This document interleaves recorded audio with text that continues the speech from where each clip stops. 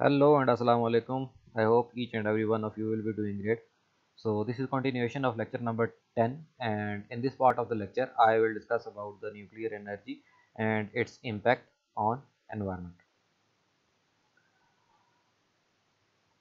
So the lecture is basically divided in three parts. That is, the number one will elaborate its complex safety and security features. The second one will give the oxides emission, and the third one is the plant decommissioning, or when we what do we do when we close the nuclear plant. So the nuclear safety is basically defined by the International Atomic uh, Energy, IAEA, stands for International Atomic Energy Agency. The achievement of proper operating condition, preventing or uh, uh, accidents, or basically minimizing the accidental consequences that will result in a mishap that is related to basically uh, nuclear reactors.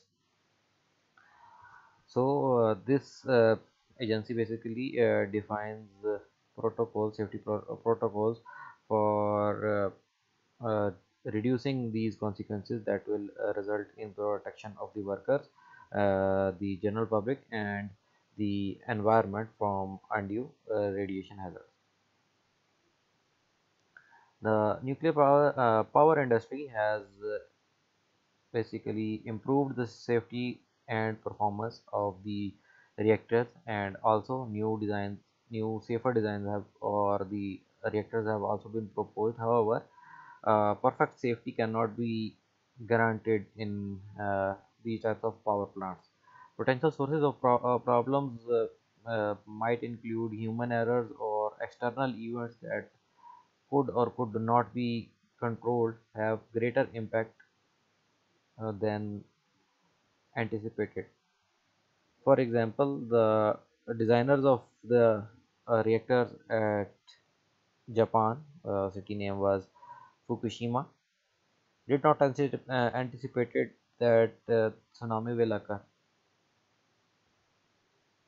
And when tsunami earthquake was had happened, it generated the generated earthquake would disable the backup system that was basically supposed to stabilize the reactor after the earthquake. And other catastrophic scenarios include terrorist attacks. The workers who are working inside, they might sabotage, and the cyber attacks are also conceivable. The routine health risk and greenhouse gas emission uh, from the nuclear reactor is relatively small as compared to the other non-renewable energy sources like coal, but the risks associated to the nuclear energy power plants are quite catastrophic. That include diverse and redundant barriers and safety systems. They can be misplaced. Large areas surrounding near the nuclear power plants are restricted and guarded by the armed teams to uh, avoid any terrorist attack. So these types of uh, additional things they have to be done. So this basically increases the cost of the overall system. So I was discussing about the production of carbon dioxide emission. The carbon dioxide emission while the nuclear plant is being operated is relatively far less as compared to the combustion during the production of energy by other non-renewable fossil fuel energies like coal and gas and uh, natural gas, etc. But the cost for building a nuclear energy power plant is quite large. For example, large metal and concrete structures are required for building a nuclear power plant. Similarly, mining of uranium and making the fuel reactor, that also needs a quite a large amount of energy. And after the plant is being decommissioned, the cleanup of radioactive contaminated power plant system and structure, that is also unnecessary. Moreover, the uncontrolled evil circumstances, for instance, I was talking about the Fukushima nuclear power plant. It has to be evacuated immediately, and 172,000 people that was living in 30-kilometer radius of that plant were forced to evacuate the area, uh, because when a tsunami occurred, it has damaged their power plant, and the radioactive material was uh,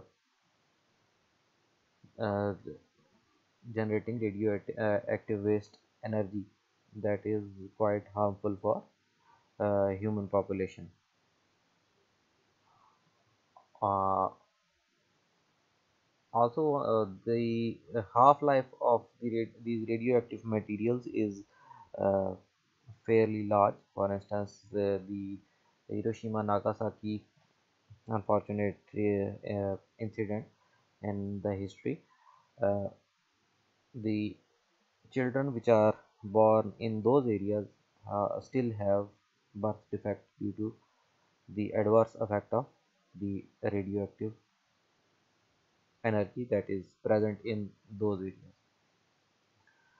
So, removal of radioactive fuel is a necessary part of decommissioning.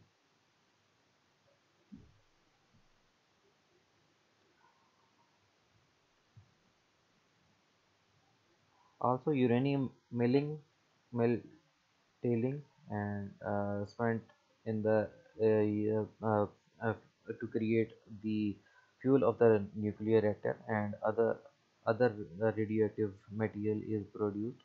Yeah, that has to be taken care of when the plant is being decommissioned.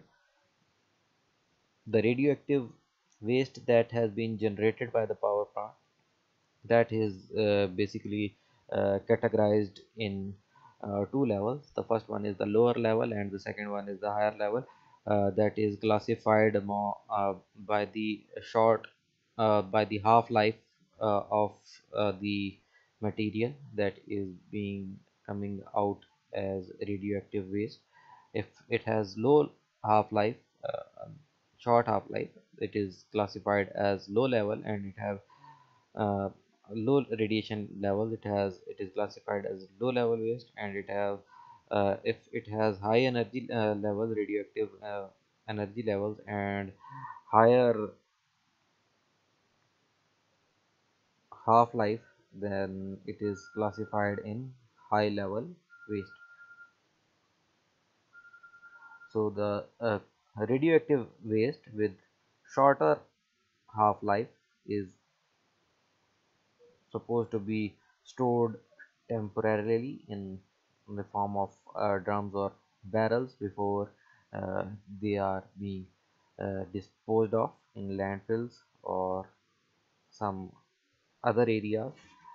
So this is basically done in order to reduce potential radiation doses to the workers which are working in nuclear power plants, and also the radiation level of the radioactive waste with a shorter half life is the radiation level is significantly reduced before it is being dumped in the disposal sites.